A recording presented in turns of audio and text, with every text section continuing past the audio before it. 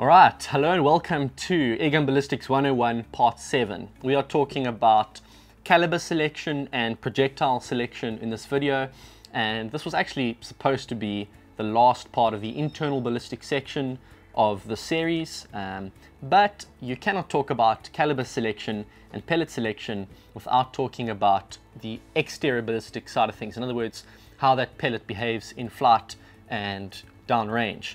So we're going to be dabbling in a lot of external ballistics today, which should be quite fun, and it's also a good way to transition from the internal ballistic section to the external ballistic section.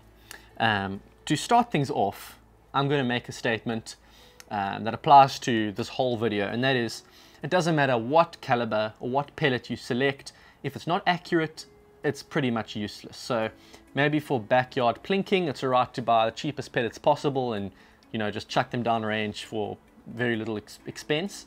But for our purposes, and that is precision airgun shooting, and more particularly long-range precision airgun shooting, accuracy is a non-negotiable. So that takes like the Gammo pellets, for example, and throws them right out the window. If you're watching a series like this, chances are you're not watching it for plinking purposes. So, I remember my first airgun I ever bought, an Air Arms S410 carbine. Great gun, very accurate gun, but the first pellets I tried in it were Gammo pellets.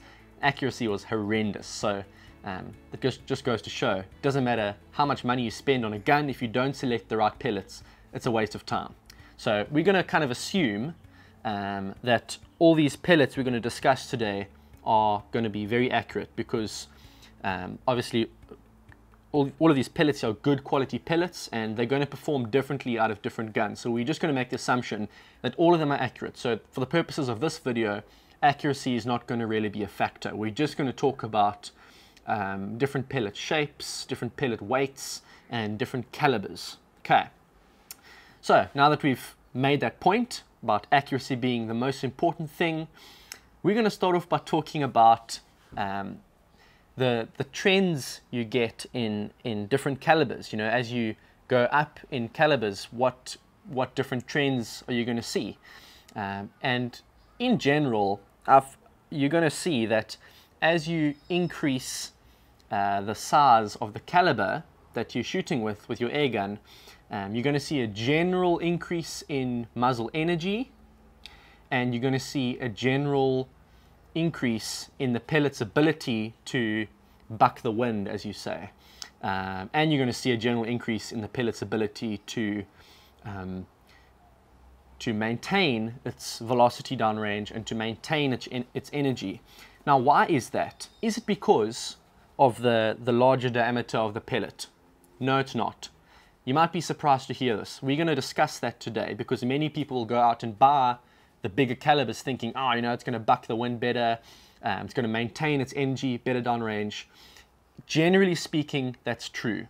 But there's a reason for this, and that's got nothing to do necessarily with the caliber of the pellet, but it's got to do with sectional density, ballistic coefficient, and the general shape of the pellet. Okay, so if you look down here, I've arranged a bunch of pellets from 177 to 30 caliber. I actually don't have much experience with 30 caliber. I shot for the first time with a 30 caliber in America last year for the Extreme Bench Rest, but I managed to bring home some of these pellets, and we're going to talk about all these different calibers today. So everything from 177 to 30 caliber, and I've arranged these in order of their ballistic coefficient. Now, before we go any further, let's discuss what ballistic coefficient is. In a nutshell, ballistic coefficient is like a number or a quantity given to any projectile that basically states how good it is at maintaining its velocity, maintaining its energy, how little resistance it has through the air, cutting through the air. And that all basically results in how flat the trajectory is and how well it's going to buck the wind. So ballistic coefficient is king. But you'll see a general trend from smallest 177 over here to the largest 30 caliber, an increase in ballistic coefficient. And I say general because you'll see as we go up here that sometimes there's a swap between the smaller calibers and the bigger calibers. So we've got 177, 177, 22, 22, 22, 22, 25, 22, 30, 25, 30. So there are actually exceptions to the rule, and you'll notice that these exceptions happen to be pellets that are on the heavy side for their particular caliber. Why is that the case? Why do the heavier pellets tend to have better ballistic coefficients? Well, ballistic coefficient can be broken down into two extremely important factors. Number one factor is sectional density.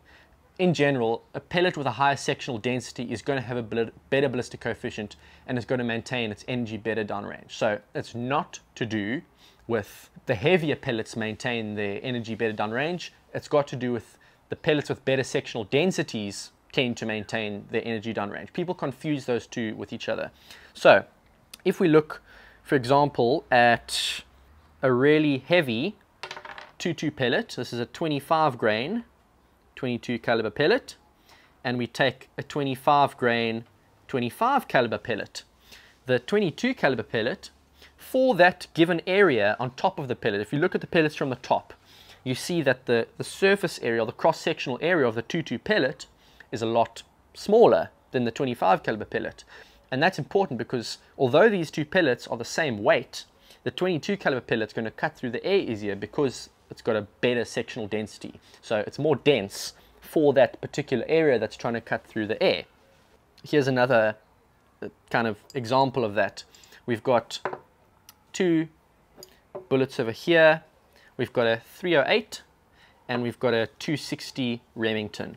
And these two cartridges are based on the exact same case. So the case capacity of these two is pretty much exactly the same.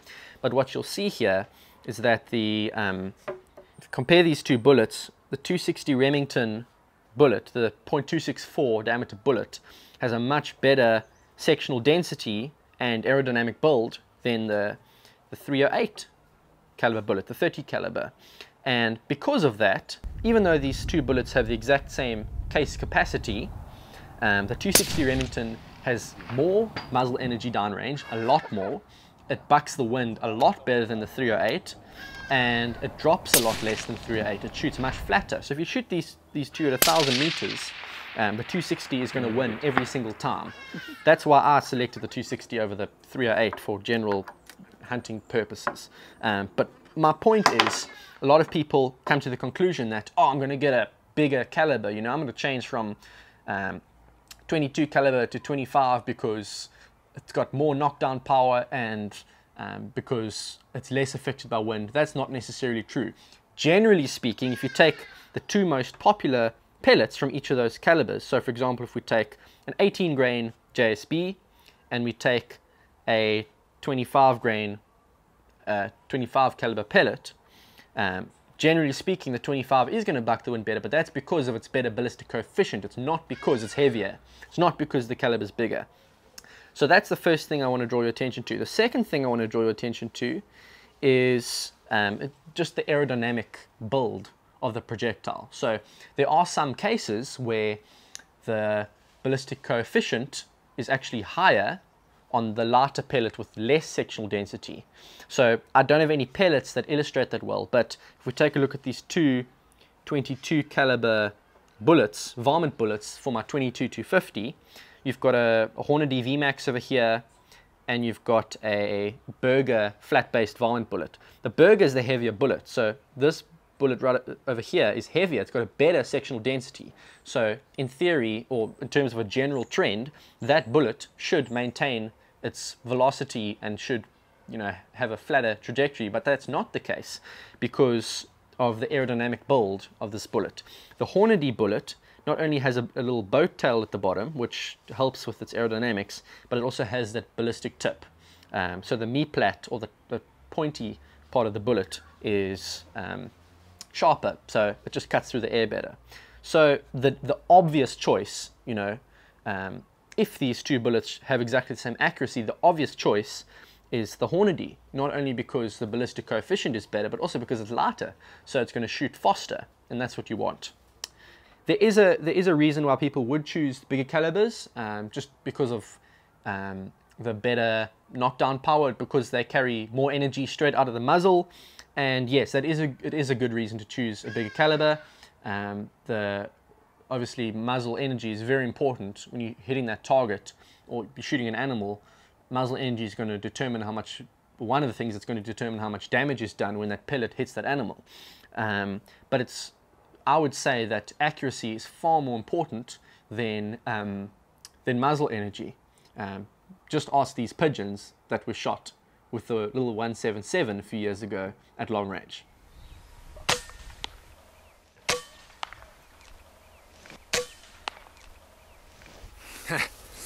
Nice.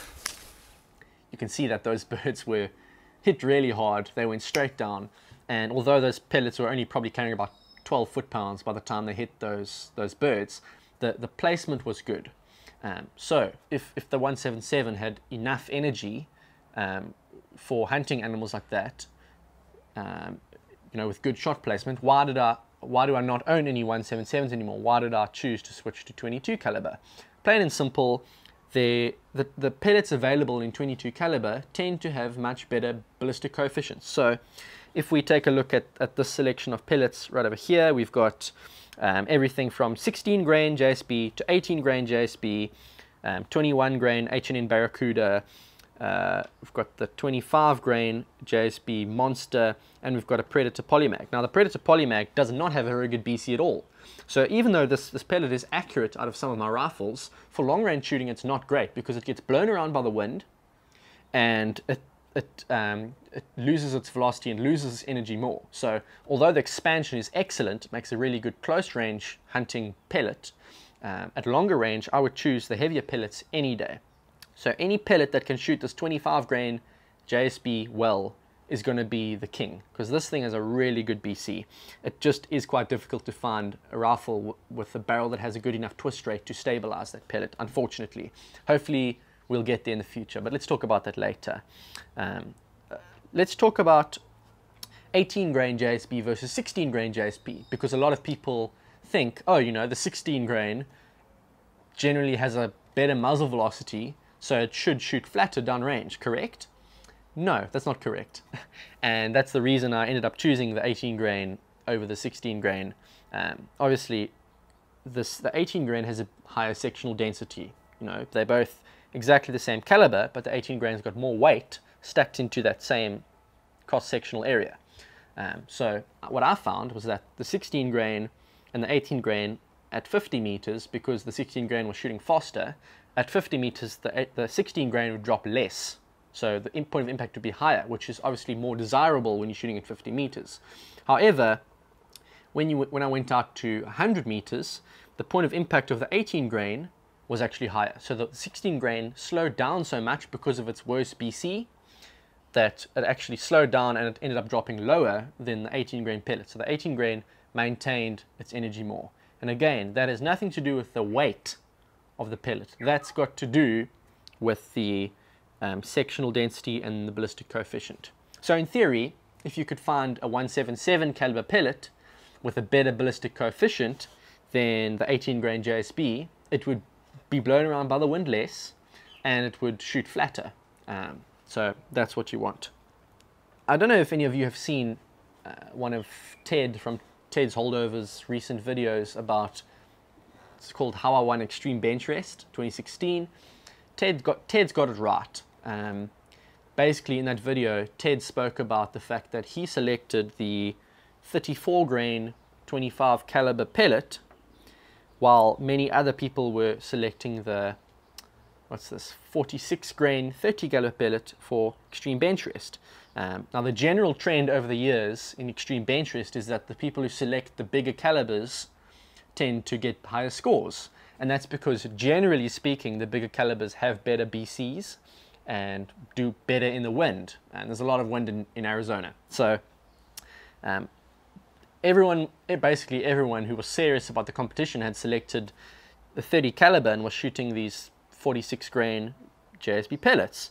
But what Ted discovered is that the 34 grain JSBs had a higher BC. So against what everyone was expecting the smaller calibers to do, Ted was able to shoot with a pellet that bucked the wind better and had a flatter trajectory than the 30 caliber pellets, and that was obviously a huge contributing factor to his win. Obviously the work he put in was one thing that helped him to win, and the fact that he fiddled around a lot with his rifle and got it shooting accurately and consistently. In other words, he eliminated all the flyers and he honed in the accuracy of that gun. So as I said, accuracy is king, but if you can select a pellet with a much better ballistic coefficient that's going to do well in the wind, then there's a really good chance of you winning competitions.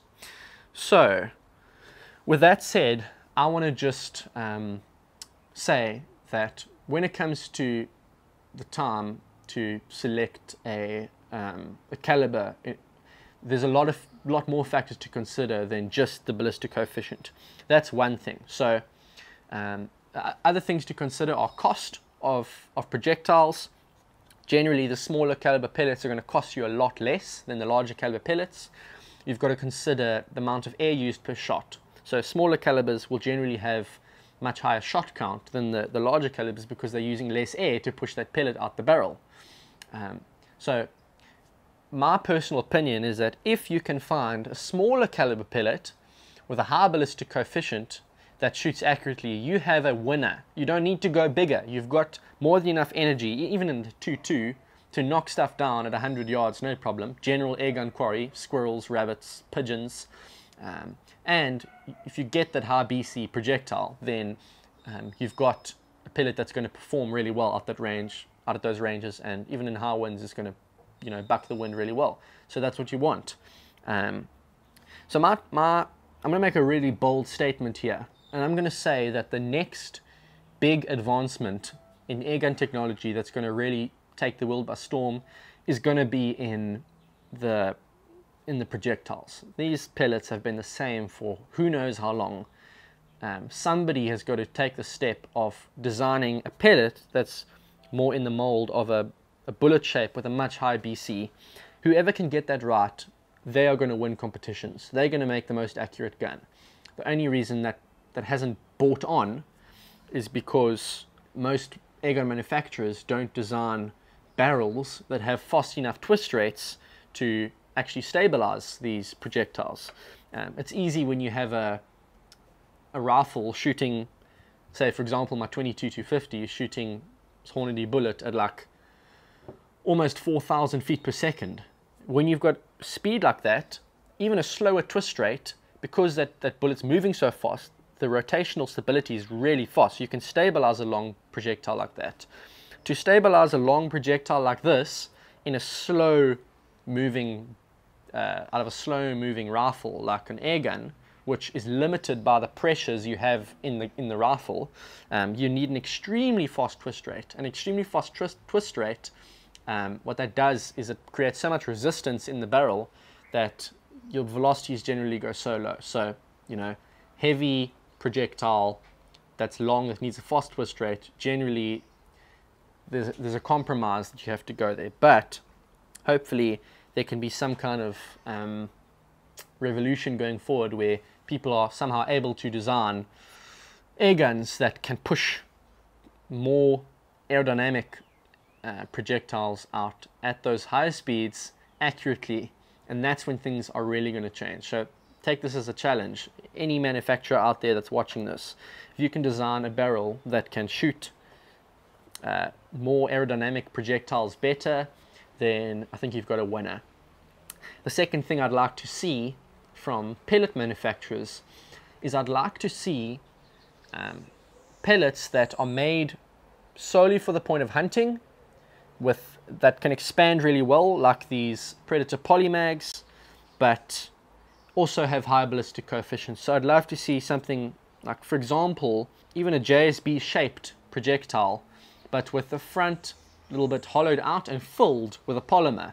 So you've got exactly the same shape, exactly the same aerodynamic properties, exactly the same ballistic coefficient, but you've got a projectile that performs better terminally. So when it hits that animal, it's going to expand better. It's pretty much a given with bullets.